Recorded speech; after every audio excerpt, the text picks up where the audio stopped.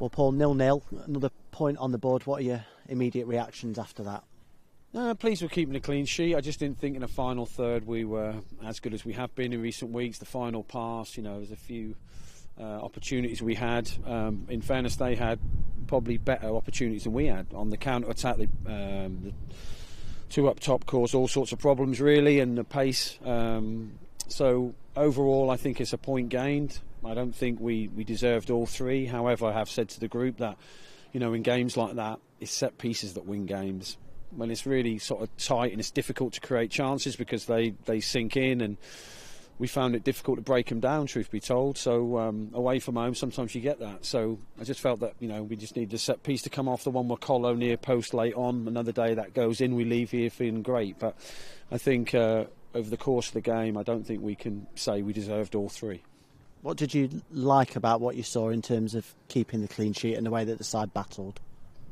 Well, I like loads of things. I just didn't think that. I thought we transported the ball pretty well. I thought I just felt that the final third actions, like the final ball into the striker or the final shot, or it was just everyone was just a little bit off, and that's sometimes how football is. So I like that. I like the battling. I like the fact the lads keep going to the final whistle. I know this time last year, when we played Lincoln away last year, we lost here. So I like the fact that the lads can grind out a result even when they're not at their best. So they're all good attributes to a good team. So I like all that.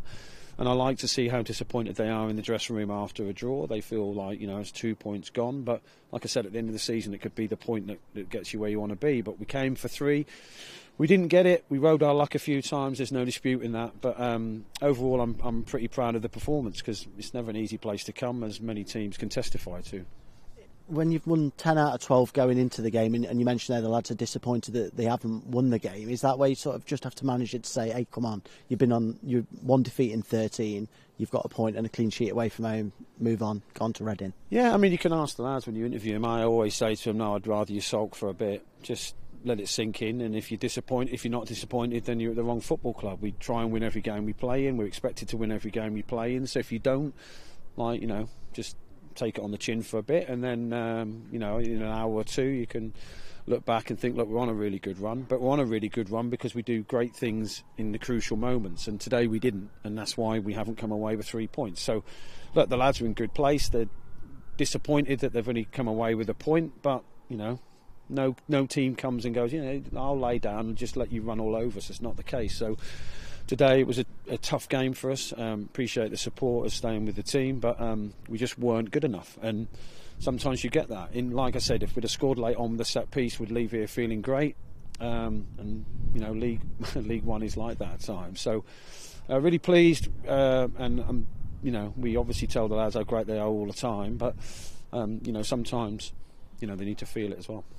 Clean sheet for Josh Vickers in the league as well, the first one for him in a Derbyshire. How pleased are you for him, because you'll know it was sort of a special day for him coming back to Lincoln today?